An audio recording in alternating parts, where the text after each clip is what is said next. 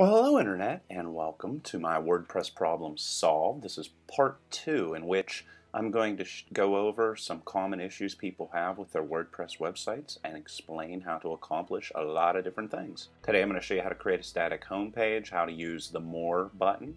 I'm going to go through permalinks, security, how to upgrade, create a Favicon, how to forward from one website to another, and a whole bunch of other things. One of the #1 things people want to do with WordPress is to create a static, regular, old website. This is how you do it. Go over to Settings in your sidebar, click on Reading, and you'll see here, it says right here, Front Page Displays, and it gives you the option of your latest posts or a static page. If you click on a static page in this radio button and then select whatever page you want it to be your home page, then you will have a static home page.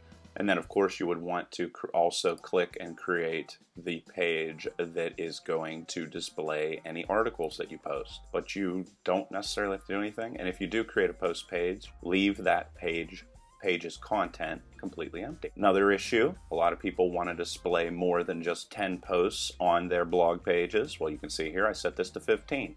And of course, don't forget to hit Save Changes after you make all of those changes. One thing I see people who are new at designing WordPress websites is they do not know what the More tag is. Hence, they write this great big giant long article. This actually isn't that long.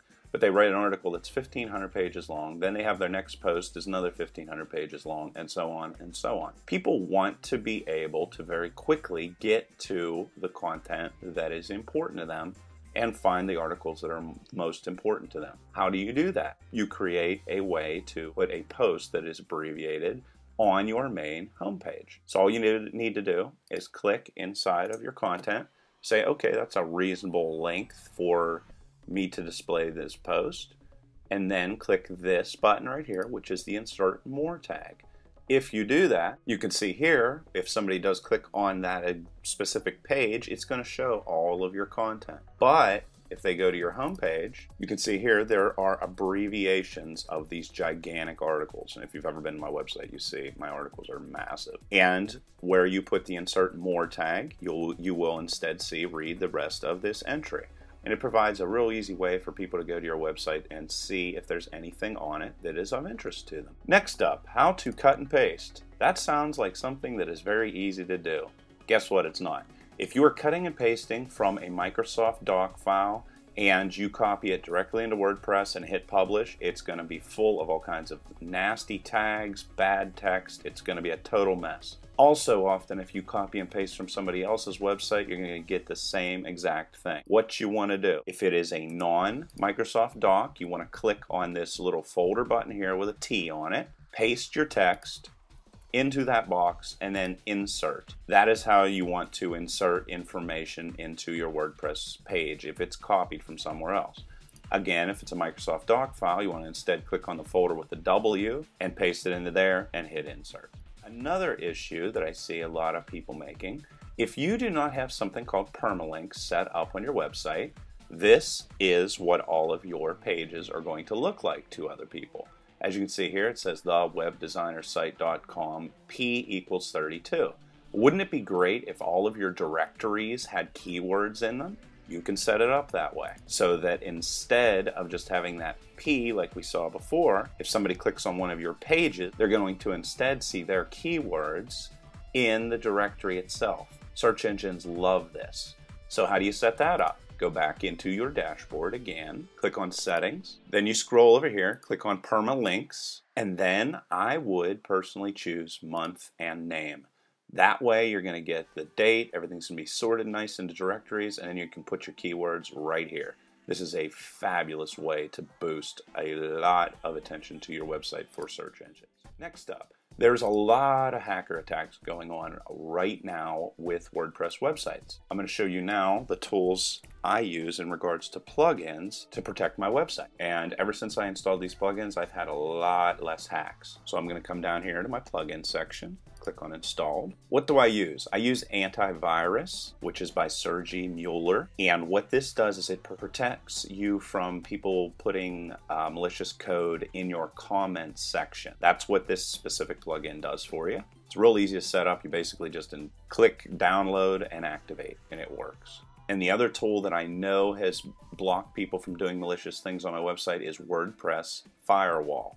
What this does is it blocks people from attacking your text boxes and putting malicious PHP code into your website and hacking their way in. What this does is it actually will only allow those people who are coming from your IP address to be able to change anything on the website. So that's WordPress Firewall, and that's by SEO Egghead. Another thing that people don't know how to do is how to upgrade WordPress and also upgrade plugins. Again, I've on purpose left some of these things fouled up. Let me show you how to upgrade plugins. You just click on plugins. You know one of them needs upgraded if it's red and a 3 there.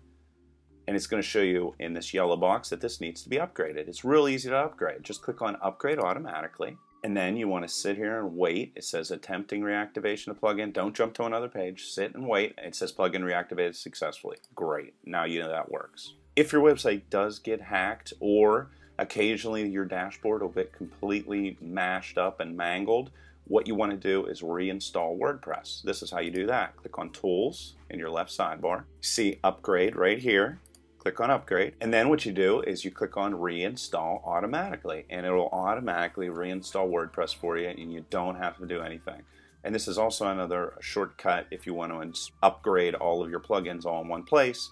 What you do is simply hit Select All and hit Upgrade Plugins, and they will all upgrade all at the same time. So that's another great thing. Now I'm going to show you how to create a favicon. I on purpose used a tool that is 100% free. It's called GIMP, and it works on Macs, it works on PCs, and obviously it works on Linux computers, pretty much anything. 100% free. This is how you create it. First off, you're going to need your logo, which I have here. You're going to need to copy this logo. So select it, hit copy, jump over into GIMP, File, New. This is going to be 16 by 16. You want to click on Advanced Options.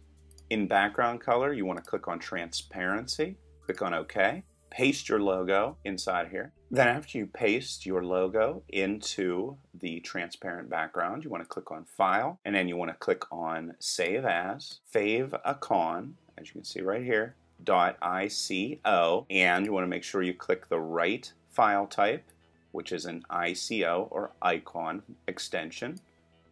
Right like that, and then click Save. Then what you need to do is use a tool like FileZilla to upload the favicon directly into the root section of your website. And then it will automatically work on every browser. And in case you don't know what a favicon is and you're wondering what I'm talking about, you can see if you go to my website, this is a favicon right here. This is what I uploaded. There it is again. And as you can see, all professional websites have favicons associated with them. You might also, in the heading section on your main HTML page, or on all of your HTML pages, you might want to put this link right here, and obviously you're going to change directory to your root directory here, followed by whatever you, favicon.ico or logo.ico, followed by type equals image/ICO, and this will guarantee that every single browser knows where your favicon is located. And finally, people ask me all the time,